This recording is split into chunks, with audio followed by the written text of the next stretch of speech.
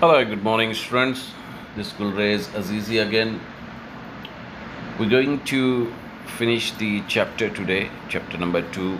We are not afraid to die if we can all be together.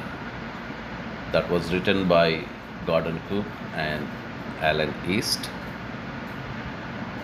I'll just give you a quick introduction before I read the further paragraphs, the rest of the paragraphs. If you remember, a businessman on July 1976, who was also narrator of this story, he set sail from England. He wanted to duplicate the round the world voyage made 200 years earlier by Captain Cook. On January 2nd, huge waves shook the deck and broke over the ship. They had survived for 15 hours, but it was quite difficult to reach Australia. At about 6 p.m. on January 6, they anchored offshore a tiny island where all the 28 inhabitants came to cheer them. So, I'll just read the further paragraphs and then I'll explain you.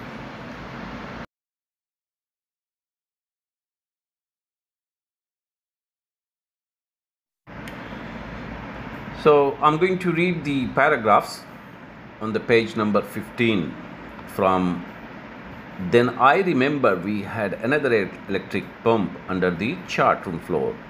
I connected it to an out pipe and was thankful to find that it worked. So if we remember, in the previous video I explained that how the two hand pumps started blocking due to the debris floating in the water, and their electric pump was short circuited. And then also the narrator found that the two spare hand pumps were wrenched. So now he remembered that he had another electric pump under the chart room floor, and when he tried if it was working, then he was very thankful and happy that it worked. The night dragged on with an endless, bitterly cold routine of pumping, steering and working the radio. So what the narrator is saying, the night seemed endless. It was longer and very cold. They were pumping out the water continuously and steering the wheel to control the ship. And also they kept trying on the radio to speak to someone for help. We were getting no replies to our mayday calls, SOS calls for getting helps. So they were not getting any response on their mayday calls, which was not surprising in this remote corner of the world. Remote is distant, like the area where they were. It was quite far, obviously, and nobody, like no ships goes in that way. So that's the reason they were not getting replies on their mayday calls. Sieve's head had swollen alarmingly. She had two enormous black eyes, and now she sewed us a deep cut on her arm. When I asked why she hadn't made more of her injuries before this, she replied, "I didn't want to worry you when you were trying to save us all." So now his daughter's Suzanne head had already swollen, and it was quite like fearful. She had two enormous black eyes, so her eyes were become black due to she had also a bump just above the eyes. And now she showed that she had also a deep cut on her arm. And when the narrator asked that why she didn't tell this to him. So she replied that she didn't want to make him worry because he was trying to save all of them. By morning on January 3, the pumps had the water level sufficiently under control for us to take 2 hours rest in rotation. So the night passed, and next morning on January 3rd, the pumps had the water level sufficiently under control for us to take 2 hours rest in rotation. So they had pumped out the water, like the water level was under control, and now they could take rest for 2 hours, but still they had to do in rotation, means one person taking rest, the other person doing pumping. But we still had a tremendous leaks somewhere below the waterline, and on checking I found that nearly all the boats, now on the page number 16, main rib frames were smashed down to the keel. The main rib frames of wood, the main frames, and they were smashed down to the keel. Keel is a long piece of, it could be either wooden or made of steel, through the ship, so it basically controls things. In fact, there was nothing holding up whole section of the starboard hull except a few cupboard partitions. So what the narrator is saying, there was nothing holding up a whole section of the starboard hull. Hull is the outer side of the ship, the board, except a few cupboard partitions. So there was nothing left much to hold the right side, the complete the ship, except few cupboard partitions. We had survived for 15 hours since the wave hit, but wave walker wouldn't hold together long enough for us to reach Australia. So they had to go to Australia, and they had already survived since the waves hit, and it was nearly 15 hours. And the narrator was quite sure that the damages the wave walker, the ship had, they would not be able to reach Australia in that condition. I checked our charts and calculated that there were 2 small islands a few hundred kilometers to the east. One of them, Isle Amsterdam, was a French scientific base. Our only hope was to reach these pinpricks in the vast ocean. So, thinking that they would not be able to reach Australia in this condition, so he started thinking something else. He checked the chart, and what he found out, that there were 2 islands, and one of them was Isle Amsterdam Island. That was French scientific base, basically, and that was somewhere around a few hundred kilometers to the east. So he thought that that could be our only hope to be survived if they reached to that island. But that was like a pinpricks in the vast ocean.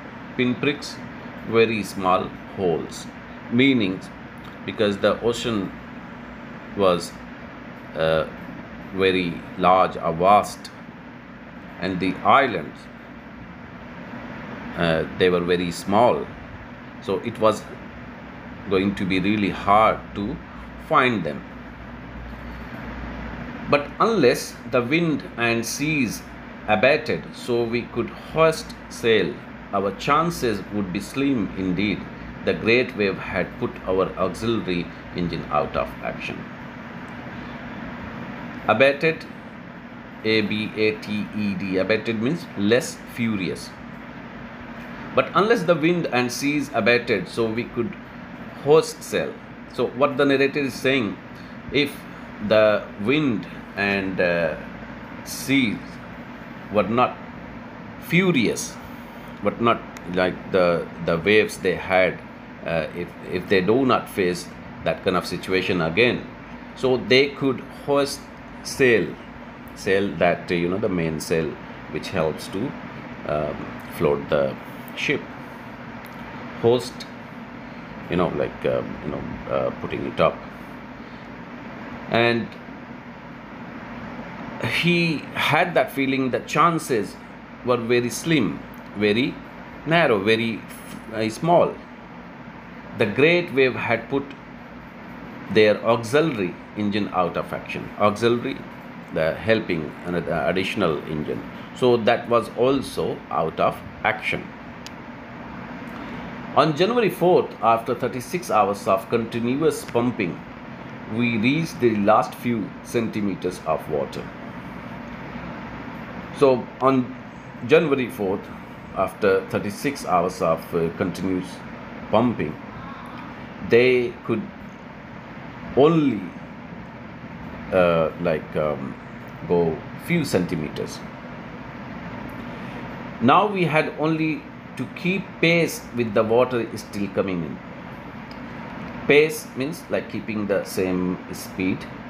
So they all had to do is to keep the same speed and with the still water coming. We could not set any sail on the mainmast.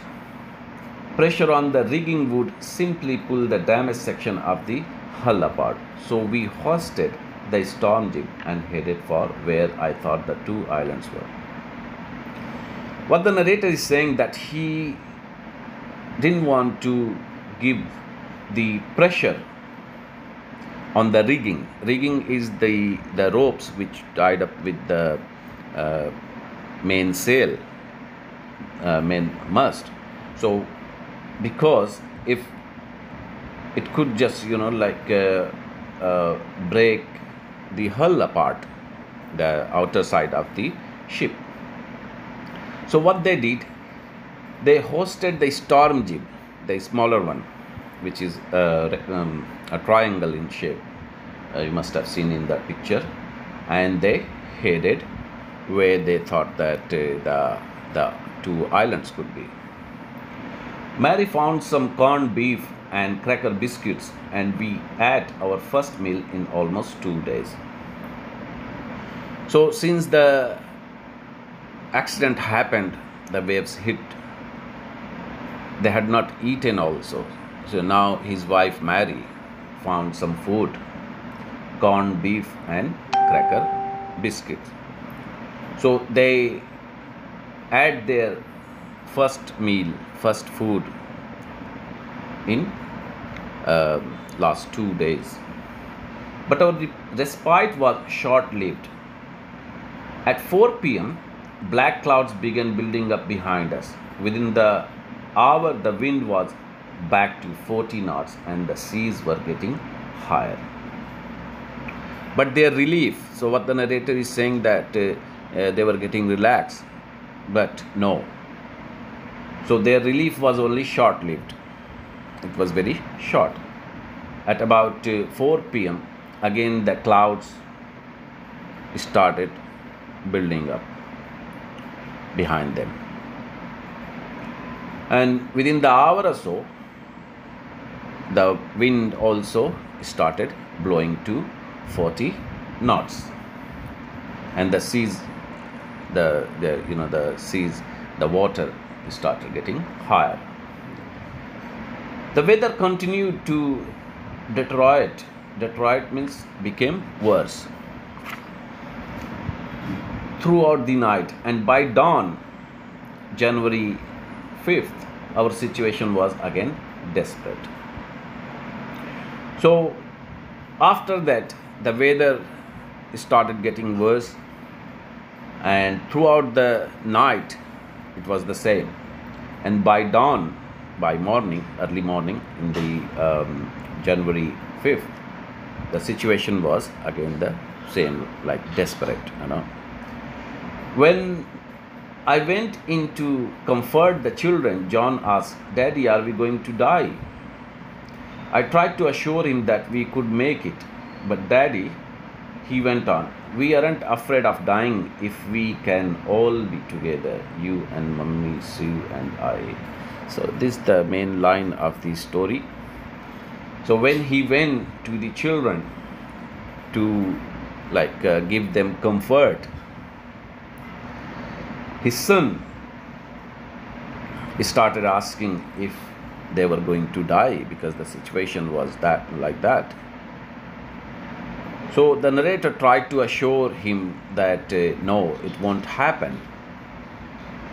But he kept saying, he continued his sentence saying that they were not afraid to die if they live all together. So all together means the complete family, means the narrator, his wife, and the daughter and son. I could find no words with which to respond, but I left the children's cabin determined to fight the sea with everything I had.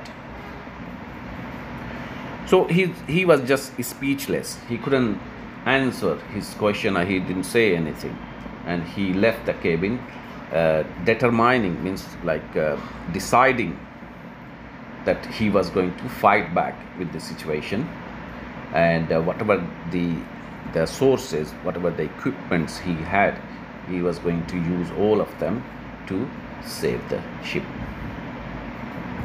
To protect the weakened starboard side, I decided to have to toss up. So if you remember that the starboard side, the right side of that ship, it was more damaged. So he decided to have to with the undamaged port hull facing the oncoming waves, using an improvised sea anchor of heavy nylon rope and two 22-liter plastic barrels of paraffin. Paraffin is material is I think is liquid or something like that, and barrels, the containers, the drums. So what he did, he just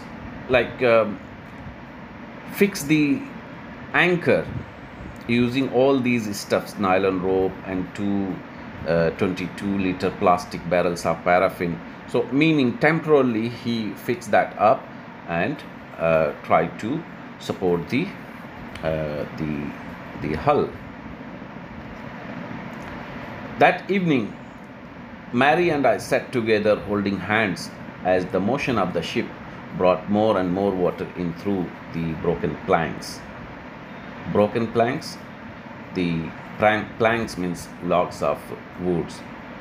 So that evening, the narrator and his wife sat hopelessly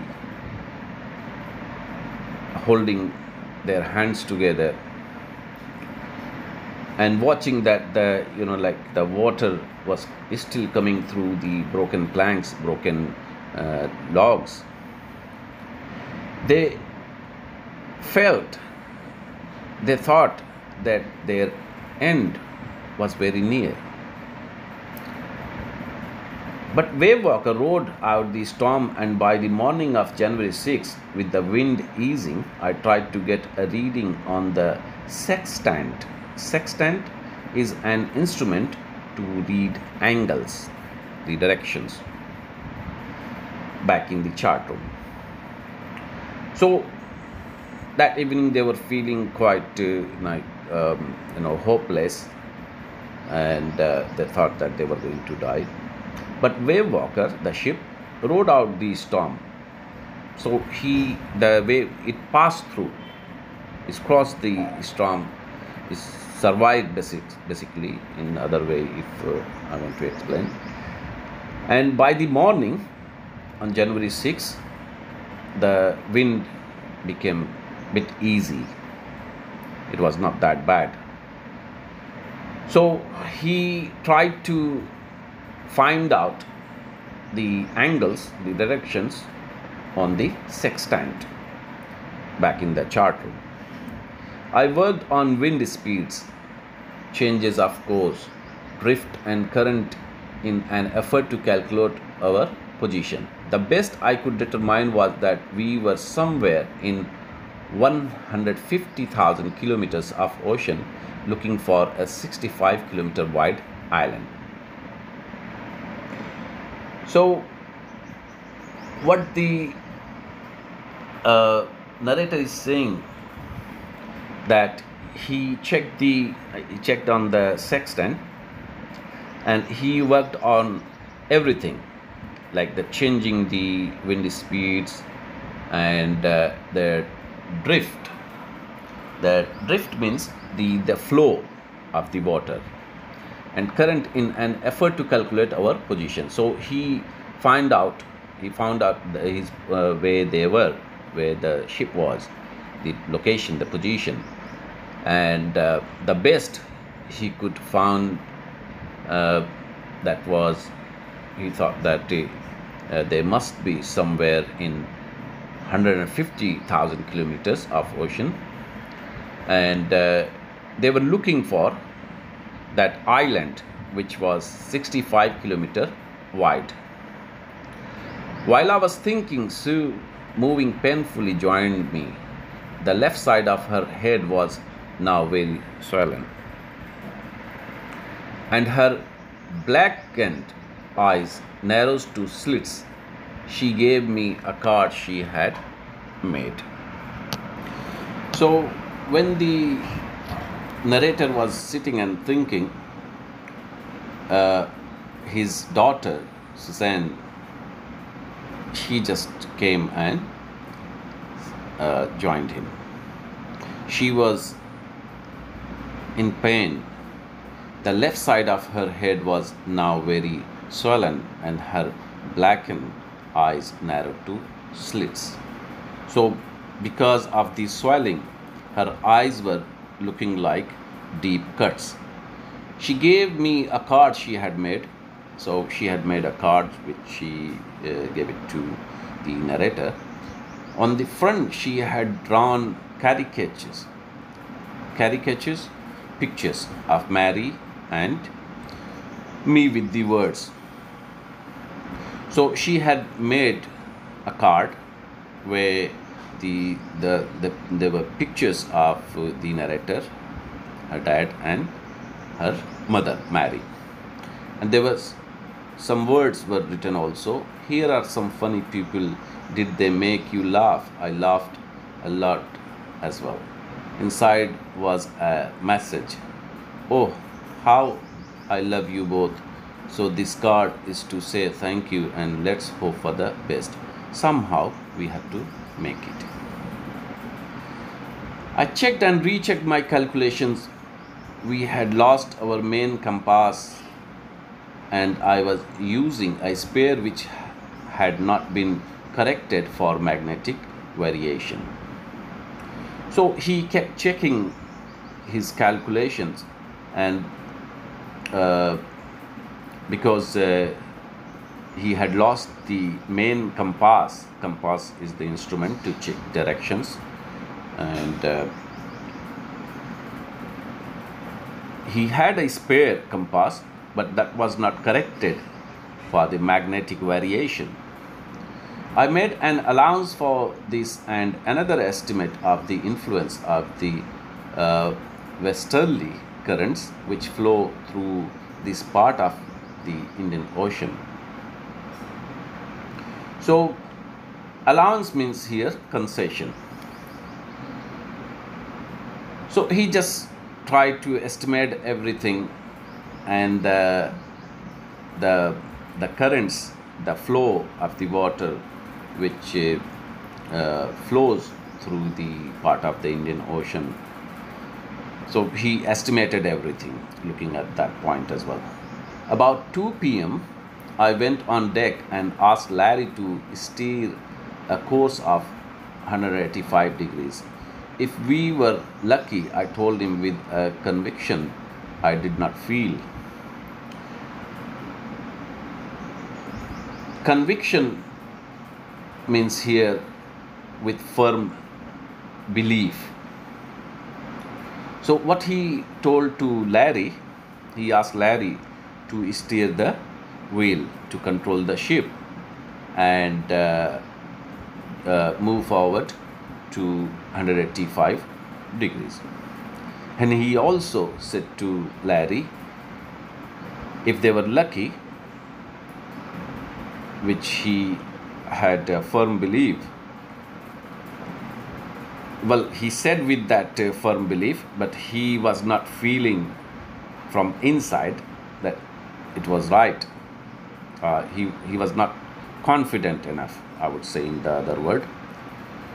So what he said that if they were lucky, that they would find the island in about 5 p.m. Then with a heavy heart, I went below to the cabins. Climbed on my bunk I told you, the bed, and amazingly dozed off. So obviously he was tired and that he got sleep. When I woke, it was 6 p.m. and growing dark. I knew we must have missed the island, and with the sail we had left, we couldn't hope to beat back into the westerly winds. So when he got wake up, it was already 6 p.m. and obviously it was getting darker. So he thought that they must have missed the island because they were already 1 hour. It was already crossed. And he also thought that it would not be possible to go back because of the westerly currents, the flow. At that moment, a tousled head appeared by my bunk. Can I have a hug? Jonathan asked. Sue was right behind. Tousled head disordered, which was not in order. So at the same time when he got wake up, his son Jonathan, he just appeared there and asked if he could hug him. And his daughter Suzanne was just right behind Jonathan. Why am I getting a hug now? I asked. So the narrator inquired why he was going to get a hug.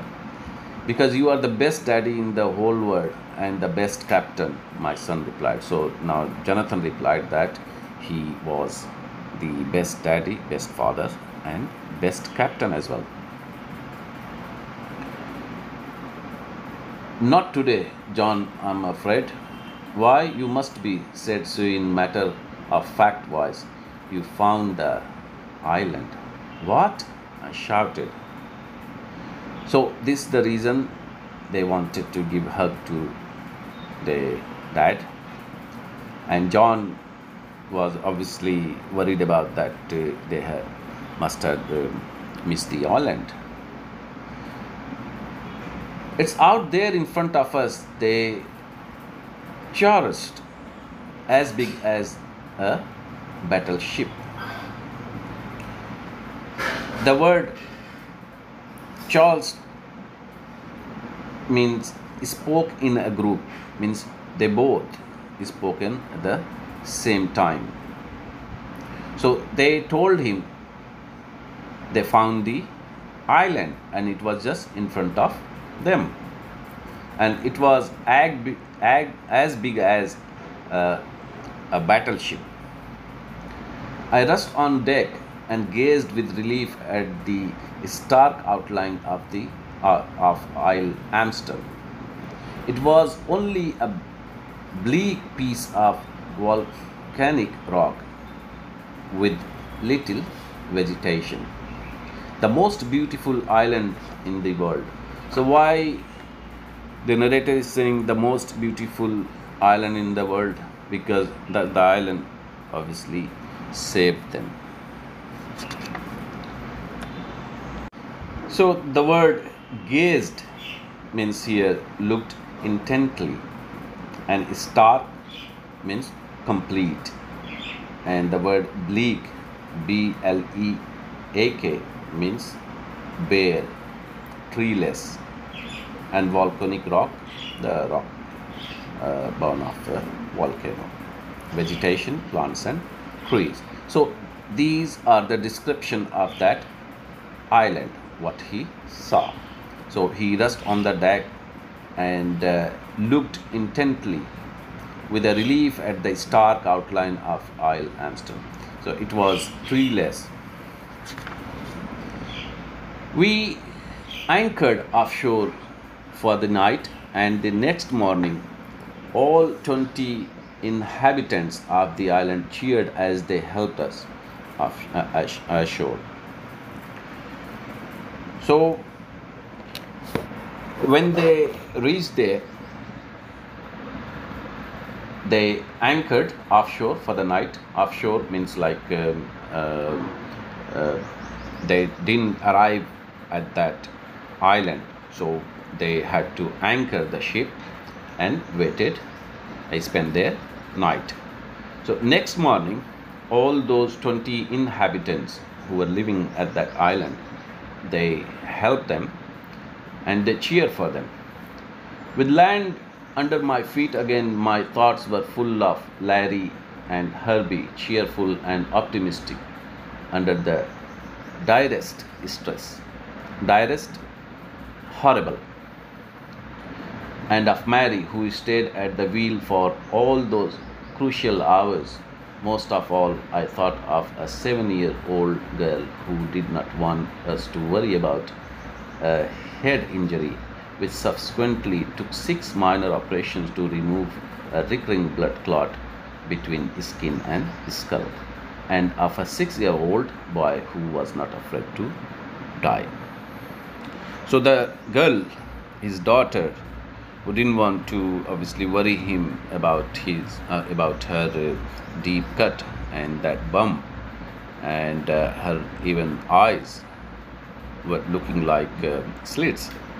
So finally they had to operate it, and what the narrator is saying, there were 6 minor operations to remove the clots, the blood clots. That's all. The chapter is finished now, and I have already sent you solutions of this chapter. It was quite long and lengthy chapter, and there were so many difficult words, technical words I would say, which we don't normally hear in day-to-day life. So let's hope that you understood well. If there's anything still left, you can always contact me or discuss in the online class. Thank you very much. Bye-bye.